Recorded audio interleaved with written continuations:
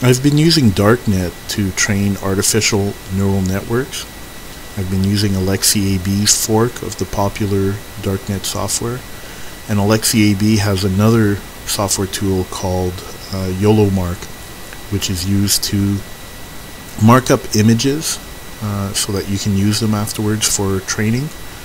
But I had some ideas on a tool that could also load an artificial neural network to make marking even better. Basically, the tool just assists you in doing the marking. So that's what I've been working on, and it uses DarkNet and DarkHelp, so I called it DarkMark. And it now actually supports multiple neural networks, which we can see here as tabs at the top. So I'm going to load this first one here. I went around the neighborhood and took pictures of some Canada Post mailboxes around the neighborhood. So let's launch that. So these images have already been tagged, or already have markup. I can press the letter B, and then they will show up in bold. You can see the difference here, which makes it easier to see. There's 17 classes. Class 0 is the lock, and then the numbers 1 through 16. So it's a very simple network. And if we go far enough in this image set, we're going to find images that haven't been marked yet. So let me actually skip to the end by pressing the N key.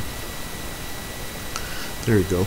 So because this tool uses the existing, or the neural network that was previously trained, it can make predictions as to where the marking needs to go, and you can see all of that here, and most of them are at 100%. There's a few here, especially the ones that are truncated, that are less than 100%. We can accept all these predictions in the menu here, right mouse click, and you can say accept, or with the keyboard we can press the letter A, and there we go. All these predictions have now been accepted. So one thing I'm going to do is get rid of the ones that are so small that I would not normally have marked them, and the ones that are truncated as well, I wouldn't have marked these.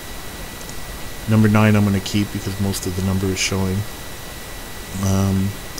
If one is wrong, let's say this one had been identified as 5, then just by clicking on it to select it and then pressing either one of the numbers at the top of the keyboard or the numeric keypad, you can change that to whatever you want. So I can go through here and turn it to number 6.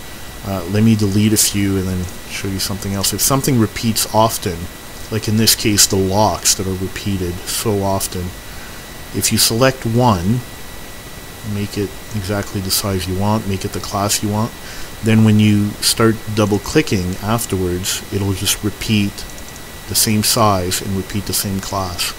So you select your first lock and then double click through all of them. It makes it really easy to mark up images that way. Once you've marked up some images, it doesn't even have to be all of them. You right mouse click and you say create DarkNet files. So the first few times you want to train a network with DarkNet, it can be a little bit confusing to deal with all of the files that need to be created. This does it all for you.